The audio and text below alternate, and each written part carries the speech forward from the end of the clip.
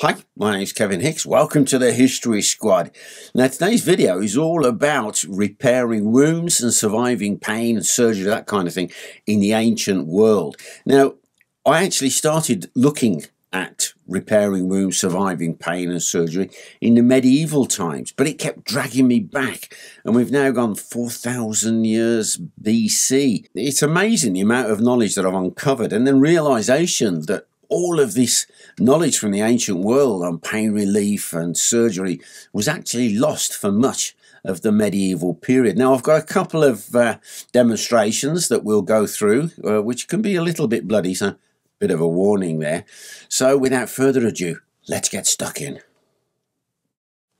So to begin with, we go way back into the ancient times to the Sumerians, 4,000 to 2000 BC. They lived in what's called modern-day Iraq, Mesopotamia in the old days. Now, the reason we know about them is because they had a form of writing, cuneiform, and also stelas. Now, the cuneiform is a clay tablet where they've recorded in their form of writing. The stelas were slightly larger, so you could get more information and pictorial things on there too. And it's in clay tablets that have survived to this day, which give us a bit of a record of some of their medical practices. Now, we do understand that their king was responsible for clothing, equipping and feeding his army, but also for the medical procedures, so I understand, for their army. Now, there was a lot of priests and incantations and magical things that were spouted off all around the medical services of the Sumerians. But we do know that they had a knowledge of hygiene and contagion.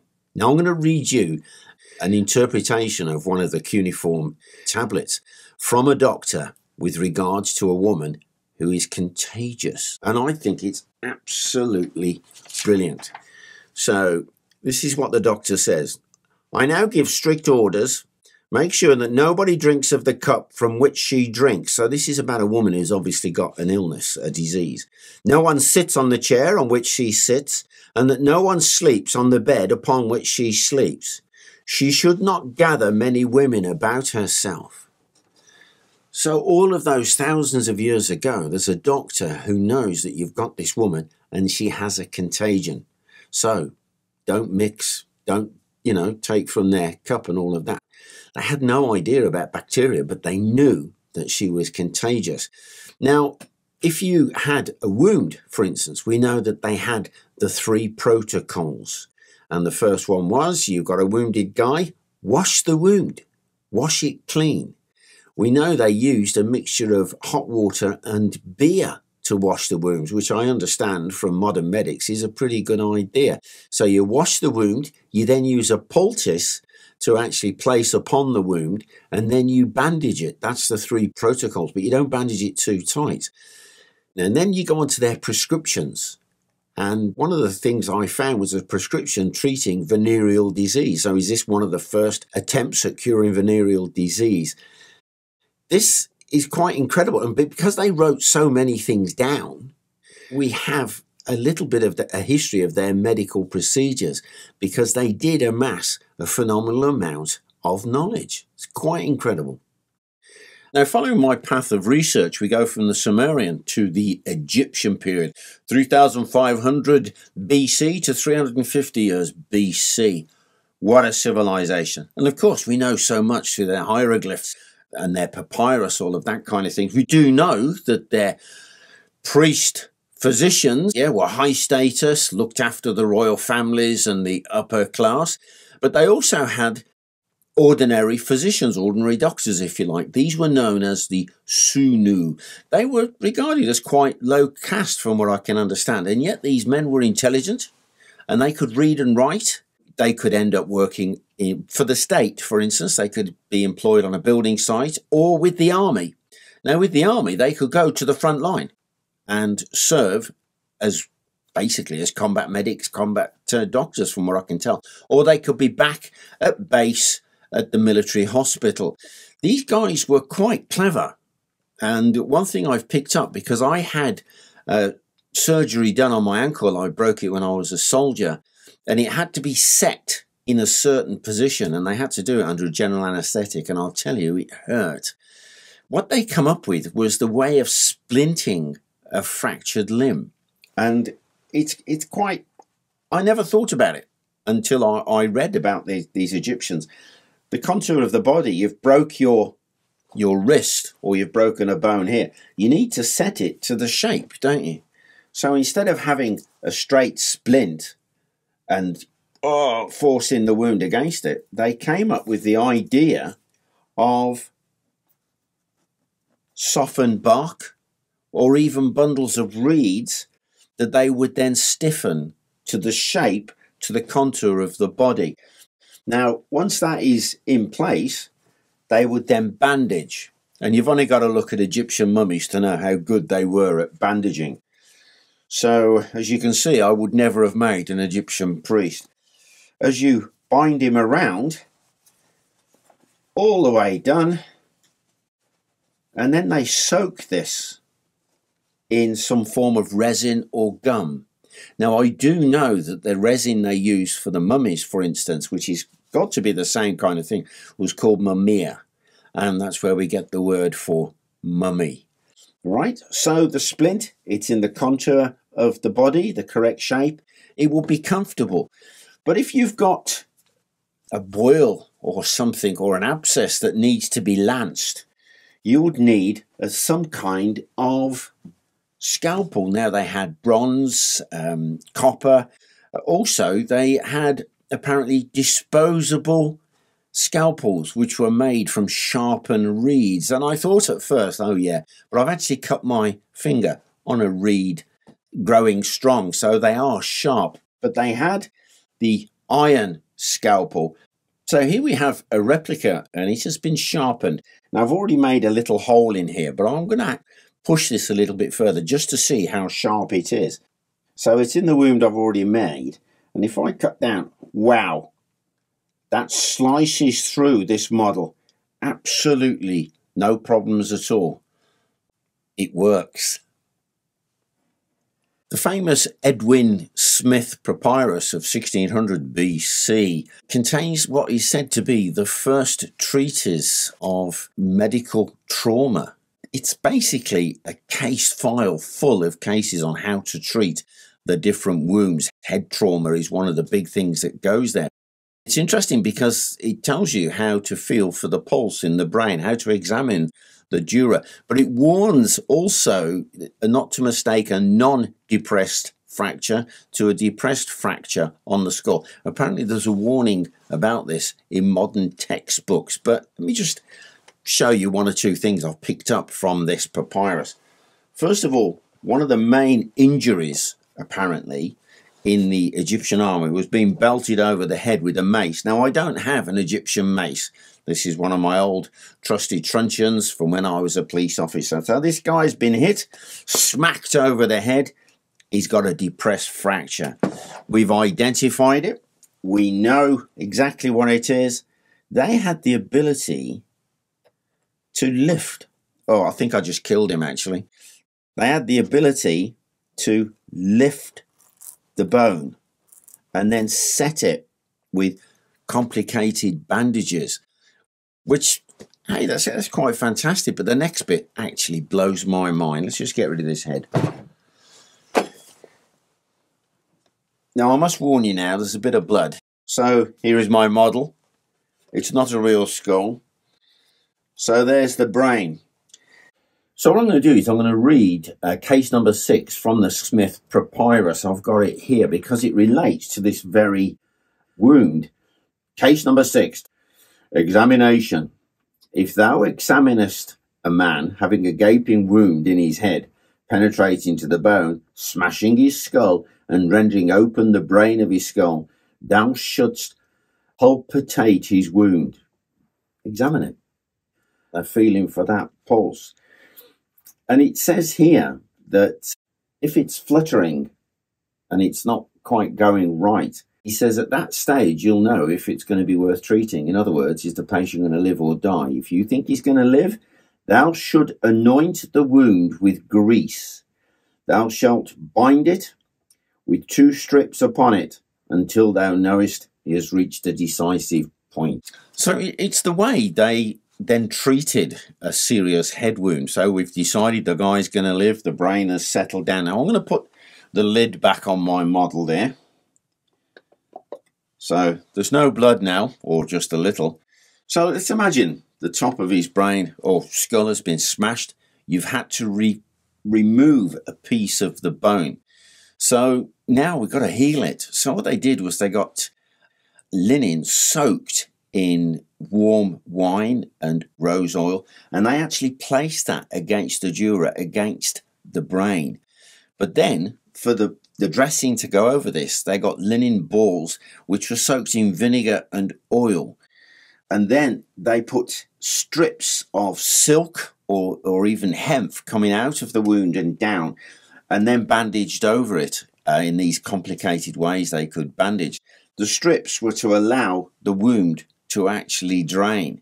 When you're looking at, 1,600 years before Christ, this is quite incredible to me. But now you read on and you find that they knew all about inflammation and on about a wound going bad, infection.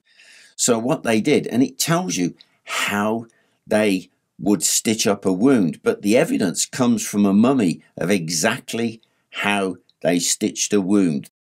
Now, there are two graveyards that they discovered in Egypt, and they're both military graveyards, so I understand, from 2000 BC. One has 59 bodies and the other has 60. The one with the 59, the majority of them were head wounds, soldiers who'd been killed in battle. But the others were covered a multitude of injuries, obviously fatal because they were in the graveyard. But they showed us spear wounds. They showed us all of these different things from arrow wounds. And that leads me on to another part of the Egyptian medical services. If you've got a great big spear stuck through your arm, they take it out. How do they stitch it up? These Egyptian physicians had a practical approach and pragmatic approach to medicine, especially in the military. And we know from archaeological evidence that wounds were sutured. They found a mummy that apparently he died about 1100 BC. Now that's 500 years after the Smith papyrus. And they talk about this yidur, about this suturing. But we don't think it was actual complete suturing. Because of the archaeological evidence found on the mummy, it was more like a clamp. And I've now set up a wound, as you can see, a spear wound, and I'm going to show you how the Egyptians sutured a wound.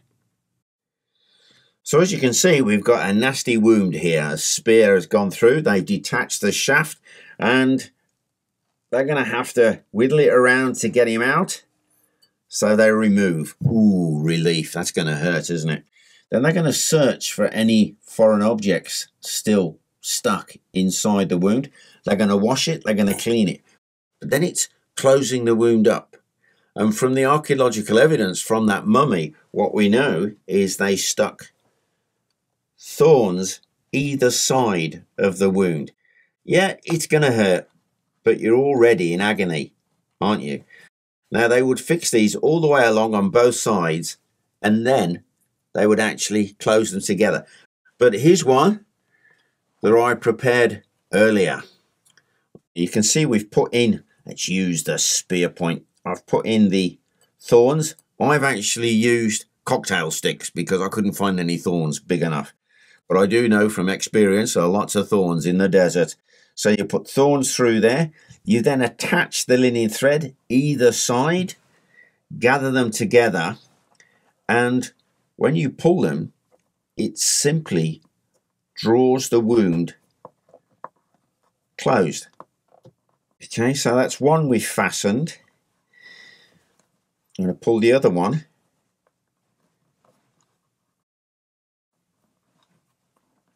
And as you can see, it is actually closing the wound. But we haven't clamped it completely shut. It's just the edges are just about touching. This will allow the wound to drain, so they could either put a little bit of linen in it before they bandaged it. Now, when this is healed, they will remove the thorns, and then you will have just a nice little scar. This, to me, is quite incredible. So they were clamping the wound as opposed to actually fully suturing it. What an eye-opener.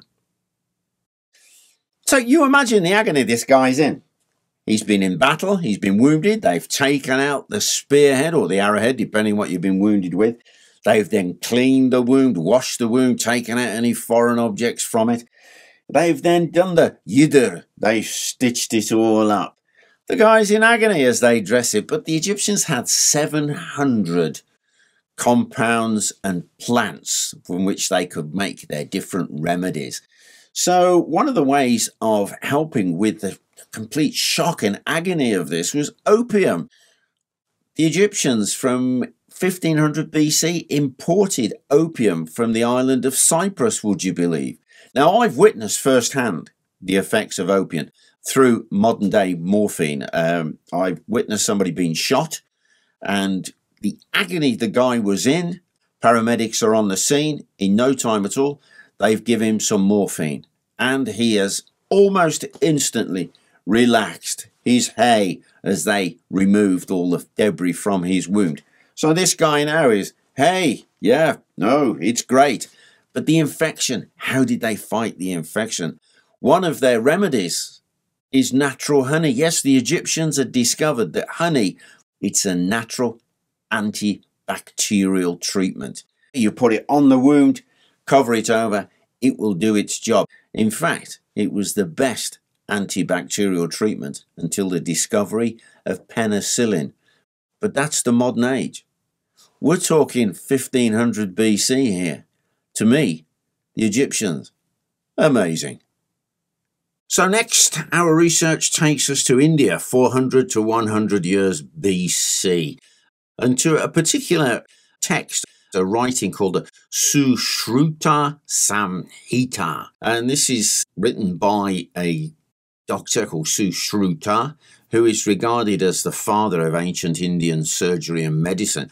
And it's quite incredible because this guy was an advocate of dissecting human bodies. Now, if you were a student under him, you wouldn't go straight into cutting up cadavers' bodies. You would actually start on a piece of fruit or a vegetable, learning how to incise and excise, so you're cutting things out. Then you would progress onto bags filled with mud of different consistencies so you can feel what's inside. Once you've completed that, onto cutting up the bodies of animals.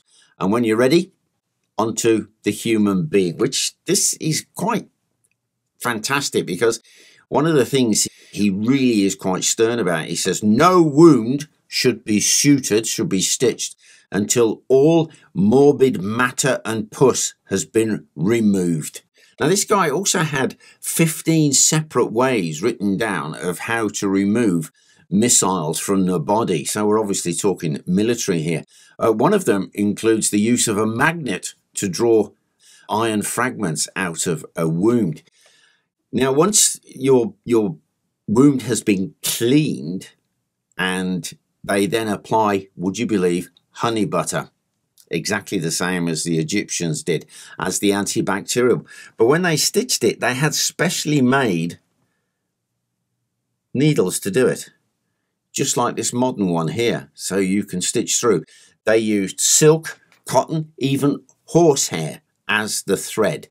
But if you're going inside the body and you've got some very delicate stitching to do, one of the ways he dealt with it was by getting large ants who've got the mandibles, is it called, and the big head, and they would get that to clamp on either side of the incision, and then they would snap the body off, leaving the head in place. And once that was all done, they would close up the wound, and the body would then absorb the heads of the ants. From what I understand, this is the first recorded use of fully dissolvable sutures. Now, also contained within this writings in India is the first recorded use of the tourniquet. Now, the tourniquet wasn't used to stop bleeding so that you could then operate on it. That's going to come later. This was for snake bites. Now, Alexander the Great, 327, invaded the Indus Valley, but he found that his soldiers were often being bitten by snakes, and his own surgeons had no idea how to combat this, how to save their lives. So he seizes Indian surgeons. So you can imagine what that means, isn't it? You come here or you die. And they have to treat the wounds. And from what I can understand is this is how they did it. You've got a leather strap. You tighten it. This I'm doing quite old-fashioned way with a stick. So you're cutting off the blood supply. Here's the wound, my nice little snake bite there.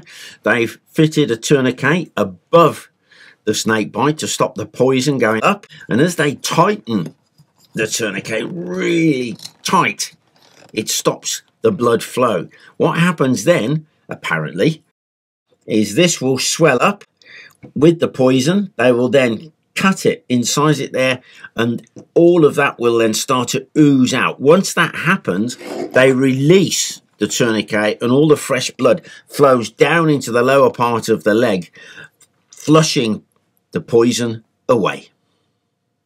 So it's incredible when you think that these doctors, they knew how to treat. Well, they got to, I suppose, because it's still quite a common cause of death in India, isn't it? Snake bite. So, tourniquet, used in India for snake bites. But it's interesting because in the writings, this Sushruta Samhita, there is a whole section about intestinal wounds, abdominal wounds, which are obviously military. And it talks about, a guy's been slashed across the stomach and all his intestines are spilt out onto the floor. What do you do? So what you do is you gather them all up and put them back in the hole. But if they're covered in mud or dirt, you've got to clean them. So they washed them in milk and then lubricated them in ghee, which is basically refined butter. Another thing was that you have to check them out to make sure they're not damaged. And if there's any of them cut, you've actually got to stitch them before you put all of these coils back in. And it's quite a lengthy piece all about intestinal damage. Another thing the Sushruta Samhita covers is instruction on how to amputate limbs. And they even had a bit of an industry producing prosthetic limbs. So this is 400 BC, right out in India. They can put your intestines back and with a bit of luck, you might just survive. The way they sutured, the way they did all of these different things, but most importantly, the way they would actually give you a prosthetic limb if you'd lost your leg in combat. It's a bit wow, really. So now we're going back 2,500 years ago to ancient Greece. We're going to have a look at what an iatrus was. Actually, straight translation, it's extractor or arrowhead extractor. It means he was a physician. You see, the most important thing about ancient Greece is they had handwriting. They wrote everything down. So this makes the Greek writings on medicine the first records of Western medicine. And one of the things they talk about is prevent infection, wash the wound, bandaging the wound, suturing the wound, doing it all correctly. But this is all information that's taken from other civilizations. But what the Greeks have done, they've brought it together and they've written it down all in one place, which I think is wow. Because what I'm interested in is actual wounds, the military side of it and how they dealt with it. And in my little research into the Greeks, I found mention of a person, because it could be male or female, old or young, which is the wound sucker. So if you've got somebody who's been with an arrow or a spear or a sword, whatever, and the wound is coagulating, they need to get in there to give it a good clean out. You snap your fingers and along comes the wound sucker and I don't think they would swallow the blood, but I spit it on the floor. It's quite interesting the way I keep coming back to these various characters, because the wound sucker I first learned about was in the medieval times. Now, something interesting to read is Homer's Iliad, the great poem, because it talks about soldiers being dragged, wounded soldiers, that is, being dragged from the battlefield. That'll be a bit inconvenient if you're fighting away and they suddenly drag you away unharmed, wasn't it? So let's do that. Wounded soldiers were dragged back from the battlefield, put on chariots, which then raced to the rear where you had physicians waiting for them. And they would give incantations, spells, songs, because that was half of Greek medicine, was the religious, the magic side of it. He talks about a physician calming down a wounded soldier with wine. So straight away we're going into this: calm them down, sedate them a little bit, then wash the wound, remove any arrowheads or anything like that. Now, the way they did that was they actually widened the wound so they could get into it, which I can understand. Once that was done, the wound would then be bandaged and the combatant will be sent off to the hospital. This whole business then, it shows you that they're evacuating the wounded from the battlefield for treatment. And this is in the Iliad, the poem by Homer. So much of the writings of the Greeks is actually put down for medicine. But one thing that I've realized is if you were a surgeon or a physician in ancient Greece, you were really low status. And you had to travel around from town to town looking for paying patients to make a living. Interesting. So you can't mention ancient Greek medicine without mentioning Hippocrates and his 60 volumes on Greek medicine. I don't think he wrote them all. I think some of his associates wrote them with him. But contained within it is some really important information. For instance, your lowly physician. He could be hired to go on campaign with the army. And he was very, very important. Now, there weren't many of them.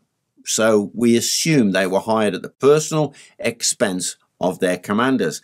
But one thing they were about was hygiene, where you set your camp, do it right. Now, there are very few recorded cases of epidemics and things happening on military campaigns for the Greeks, so they were obviously doing something right. One thing I find fascinating is your lowly physician there takes his family with him when he goes on campaign. But personal hygiene was also important. They had their goddess Hygeia. She was the daughter of the god of healing. She was the goddess of cleanliness. So all of this information gained within these 60 volumes also tells you of being wounded. If you have a soldier who's been wounded, yes, it tells you how to remove an arrowhead, widening the wound and all of that, but also how to deal with a dislocated shoulder, how to repair a broken leg. But where they come unstuck is if you've got a soldier who is bleeding. Now, they did have at one time a tourniquet. So they put the tourniquet on, they stopped the bleeding, but they didn't know what to do next because they didn't know, or they hadn't invented the arterial clamp, or they didn't know how to suture a blood vessel. This will come later in history. So as soon as they released the tourniquet, the poor soldier would bleed to death, or if they didn't, and they kept the tourniquet on, gangrene, infection. So your poor Greek soldiers very often simply bled to death. So now we move on to one of my favourite periods in history, the Romans, 753 BC to 400 AD, approximately. But did you know that only a small percentage of Roman soldiers were actually recruited from Italy? And those were mainly kept in Italy, in Rome. The rest were from all over the empire. So you imagine how important within the Roman army hygiene was. So we're going to look at it from the 1st century AD. Hygiene was the key. Where you did your forts, where you built them, safe water, sewers, diet, inspections, daily inspections of your troops, you know, their living conditions, what are they like? And also things like cremating the dead. You cremate them outside of the fort, spread the ashes away. Now, I used to do tours around Caerleon Roman fort in South Wales. Now, it's got an amphitheatre, that's great, but I used to like taking the kids, the students, to the far end of the fort, because there you could see how all of the fort was laid out. And most Roman forts were the same. So you could visit, you knew exactly where the latrines were. And the particular latrines at Caerleon are at the far corner, right on the outside. Now, you could sit down, you could do your poop, and you could use your sponge on a stick to wash your backside. And when there was enough effluent down inside those latrines, and it's a couple of meters down, they simply pulled a sluice gate and the whole lot was flushed out, and you can follow where it went under the walls of the garrison there of the fortress, right out into the field, away from the living conditions. This is fabulous. But the doctors of the Roman army, they were specially trained. You see, your civilian physicians, it was an ad hoc kind of training, a bit of an apprenticeship. But if you were a physician and you joined the army, you had to go through the army medical procedures. You also had to train as a soldier. You were one of them. Now, if you were the medicus, you'd qualified as the senior medical officer, you were attached to your commander's staff. So you were very, very important. It was your job to keep the troops safe. Their health was priority on your daily routine. So with regards to the medical services of these legions, there's an individual character. He's called a capsari. And the best image I've seen of him is on Trajan's column, a carving in Rome. What the capsari was basically the equivalent, the ancient equivalent of your combat medic. He was dressed the same, armed the same as everybody else, right in the front line. So you imagine you're a legionary, you're fighting away, your gladius is there, and all of a sudden, wallop, you get stabbed. Down you go. The guy behind you, of course, steps over you to take your place. Now, I always thought that they would keep moving forward, the legion, and then you would be picked up afterwards. But no, the capsari will be on you. He'll bandage your wound. He's trying to stop the bleeding. He will then drag you back. There, waiting just behind your unit, will be horses, wagon or chariot. These have been specially put by. It's part of the legion. You'll be placed on, let's say, a chariot. Then you gallop to the rear, where there is a field hospital. This is so brilliant. You're then put on the table, and the medical doctor, he can actually start to work on you. So you're on the table. You might have just woken up. The capsaris dragged you all the way back. They open the bandage. There's blood everywhere. Now the medicus, his job is to stop the bleeding. Straight away, tourniquet. Blood is stopped. You're in agony. So how about giving you some opium? Yeah, from the opium poppy, or henbane, or the henbane seeds. These are a kind of an anesthetic because they contain scopolamine, which is still used today within pre-anesthetic drugs. So they're making you drowsy. They could have used white mandrake, which is a little bit dangerous though, because they could knock you out and not wake you up. That gives you a slight drowsiness, hallucinations, that kind of thing. So there's the surgeon. He's stopped the bleeding. He's now calmed you down. He can now apply a surgical clamp, an arterial clamp. This is the Roman army. Wow, they clamp off that blood vessel. They can also tie them off, and then they could suture them. This is quite incredible. I don't think they knocked you out completely. I don't think you were put under, shall we say, for surgery. That doesn't come about till 1846. But what the Romans were doing were they were looking after their wounded. Let's face it, a fully trained soldier, he's worth an awful lot of money. Do what you can do to save him. Much of what we know about the medical services of the ancient Roman legions comes from the writings of Cornelius Celsus. He was a top military surgeon. And he wrote down so many things, but the one that I'm looking at here is about abdominal stab wounds. So you imagine you're in the front line there, you're fighting away, and all of a sudden you are stabbed or slashed across the intestines. You drop to your knees, your intestines spill out, the man behind you steps over you. You might even step on your intestines. But straight away, the capsari there, he bundles you onto a stretcher, drags you back to the chariot, and you're raced all the way back to the field hospital. When you're there, they knew what to do. I've got it all written down here. I'm going to read some parts of it because it talks about you've got to ascertain whether the intestines are the correct colour. Are they livid or pallid, or are they black? In which case, check, is there any sensation there? Can they feel it? If not, put the patient to one side. Triage. He's dying.